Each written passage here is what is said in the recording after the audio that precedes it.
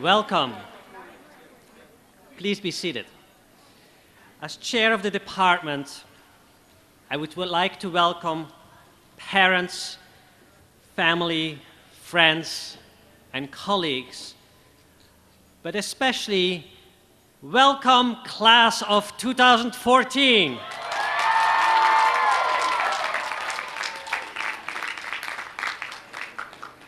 Congratulations. You made it. You did it. Here you are in your cute black robes after 4 exciting, stimulating years. You should be deeply proud of yourself. You graduated from the best sociology program in the country. But you didn't do it alone. It takes a community to graduate a Bruin, and I would like to thank your support system sitting behind you.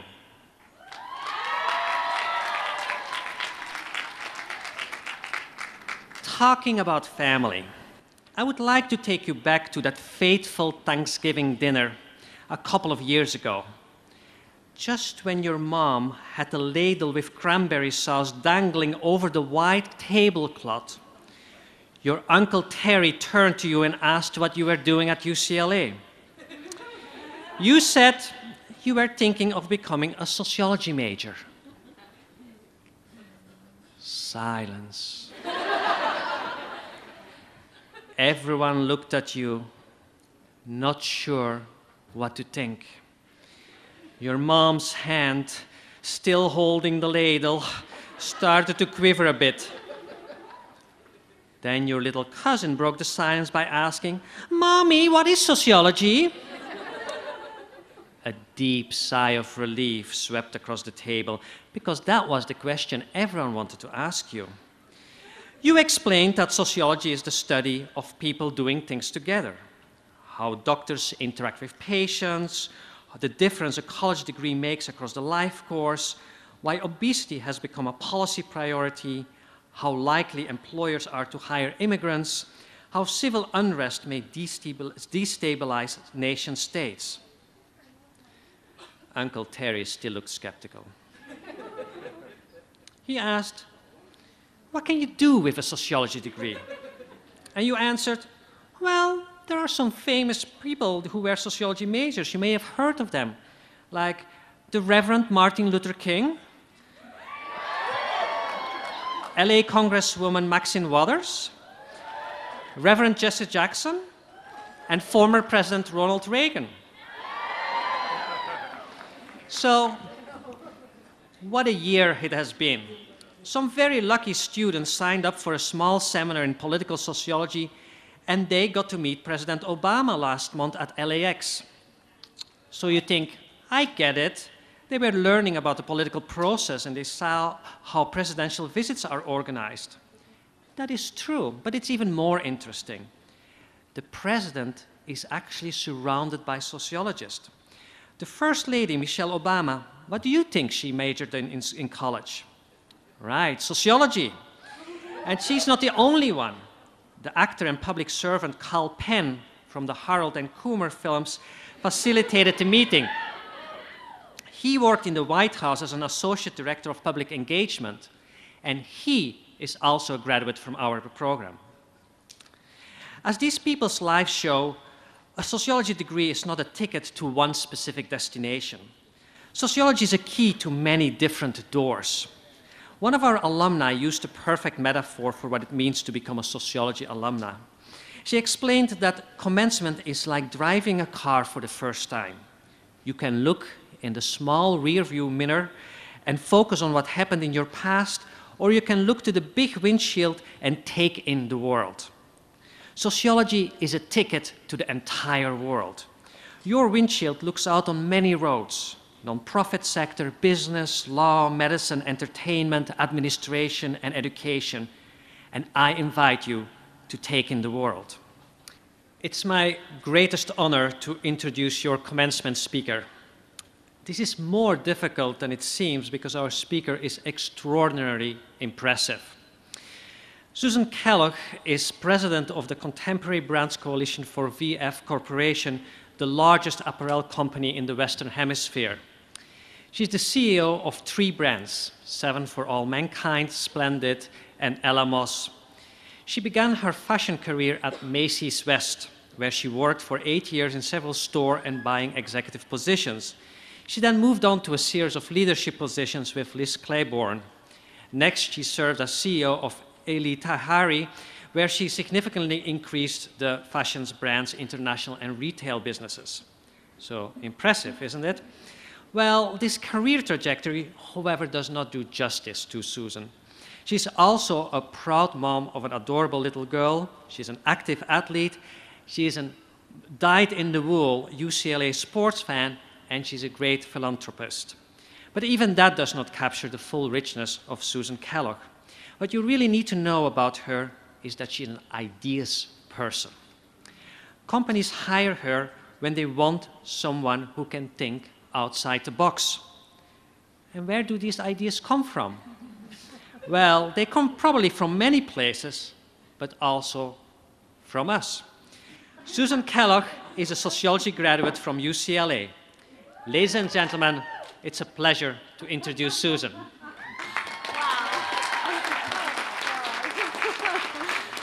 I have no idea who he was talking about. My gosh, I was just going to say how lucky you are to have those 3 students represent you.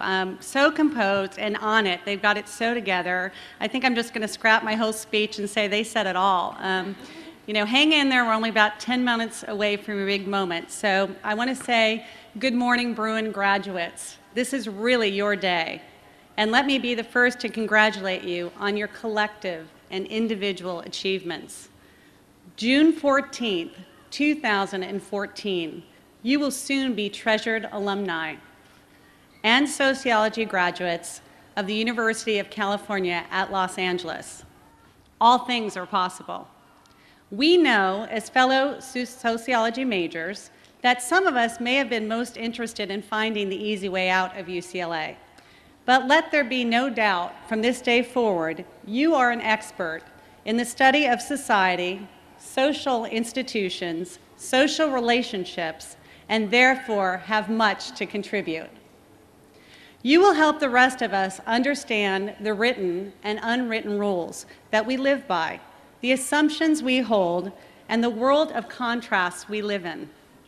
In short, you are qualified to do absolutely anything you want and to add value every day in your life to guide us to a better tomorrow and be the leaders that we so desperately need.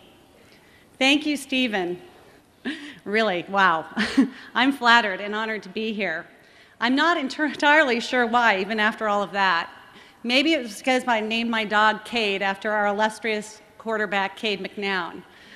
Maybe it's because I run 7 for All Mankind, which was named after a quarterback, number 7, the founder's son. But for whatever reason, you may recognize my name from breakfast this morning. University dignitaries, parents, relatives, and friends of today's graduates, I welcome you to a start of day that will be punctuated with pride, maybe a few tears, and celebration of your achievements. This is a very special moment in time, one to be treasured. Today is a Twitter, Snapchat, Insta sort of day to be proud of, and indeed, it's my privilege to join you. I've thought a lot about what to share with you today and talked to a few others that preceded me, like Annie last year. I was told, first, don't try to be funny, although April did a heck of a job. Humor never works, usually. Second, remember, every commencement ceremony has a commencement speaker, whether you guys want one or not, so don't sweat it. On the other hand, commencement speakers are usually remembered for their failures and not their successes, so don't screw it up. And fourth, perhaps most importantly, it's all about being brief because it's hot out there and I know you have parties to go to. Yeah, yes, and I did hear as sociology majors, you still know how to do that, so that's good. Before my formal remarks to the graduates, I really want to first speak to the friends and the family of those we honor today. I see you out there.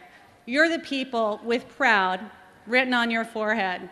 It's coupled with a big smile and probably relief that they made it, and hopefully will be soon off your payroll. Graduates, look for your loved ones. I ask that you join me in standing up and applauding them for their support of you over the years.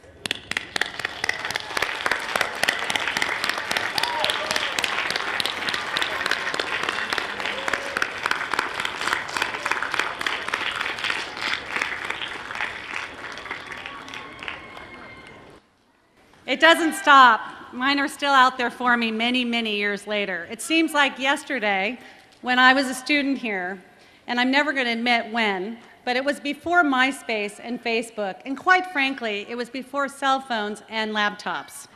But just know when I was here, it was a time we beat USC in both football, Xavier, and basketball. And we'll get there again. We're well on our way with the new coaches. I've also always loved this place. I knew when I was 13 that this would be my home. So like Mabel, I figured it out a little later than her at 13. She knew at 5, so I give her that. But when the time came, it made it easy because there were no campus tours or visits. There was no debates with parents, friends, counselors, teachers. I just applied to one school, UCLA. It was a very, very easy decision for me.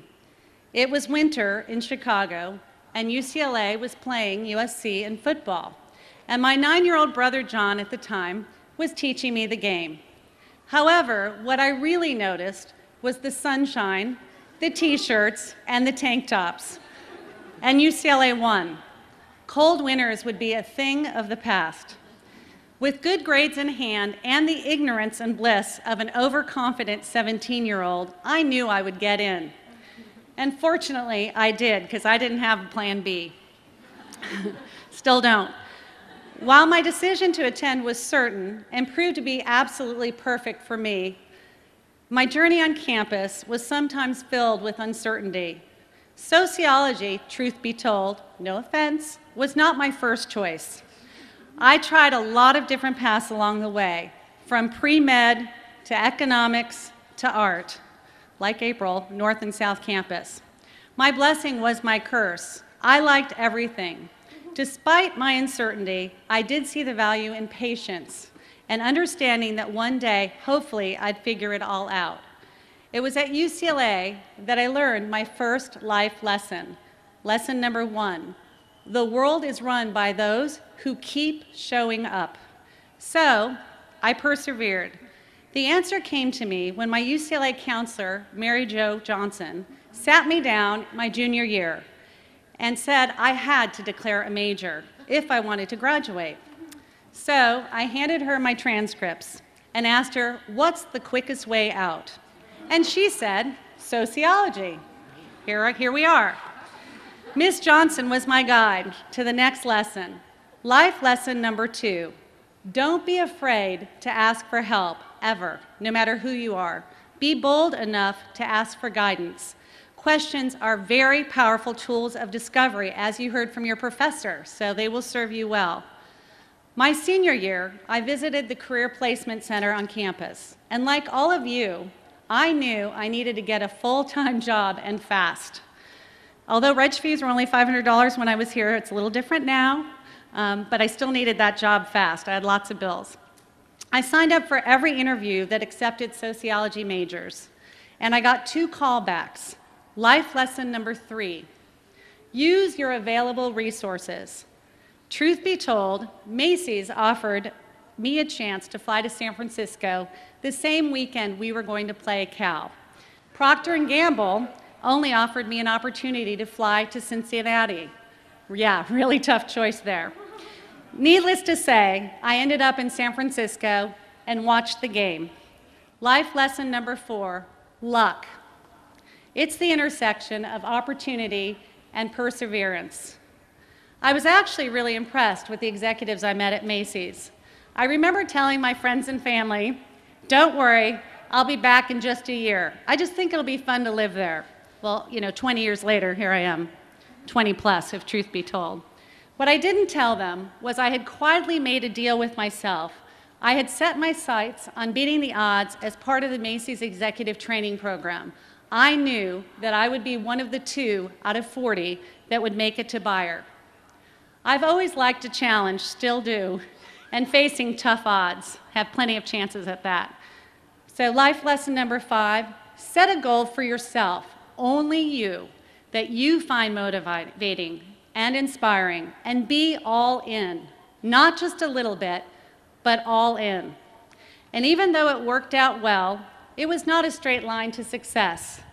There were inevitable setbacks and wins, inconvenient assignments and moves, missed family events. Sorry, John, missed your wedding. Thank you for forgiving me. Fashion week, weddings don't go together. Good bosses and bad.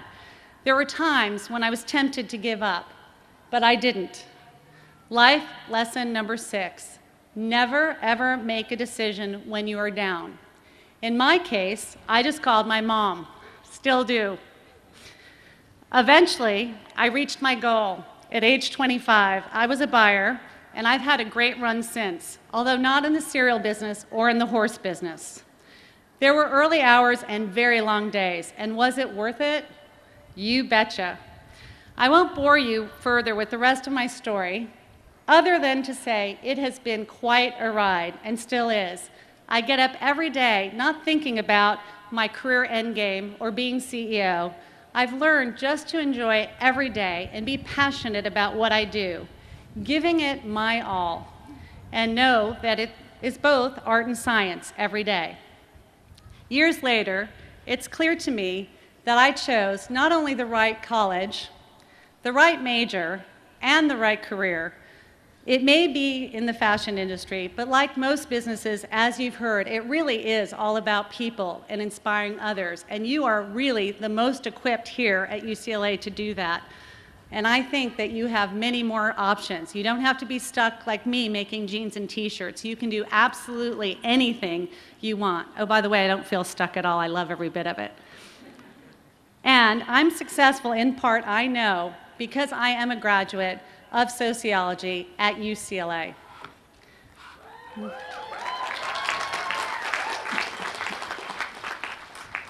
So, as I begin to close, I will summarize with the lessons I've learned in the hopes that it will make your road and lives a little bit easier. Remember, the world is run by those who show up. Be bold enough to ask for guidance from others. Use those available resources. Luck is the intersection of opportunity and perseverance. Set a goal for yourself. Make sure it's only for yourself, nobody else, that you find motivating, inspiring, and be all in. And never make a decision when you're down.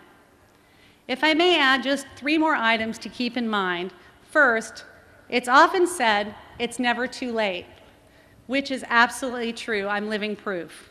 But I will also remind you that sometimes it's too early. I'm a little worried about you millennials. Be patient. Let things play out. Good things will come to you. Second, don't let work define who you are ever. Be smarter and better than that. Third, do what you love.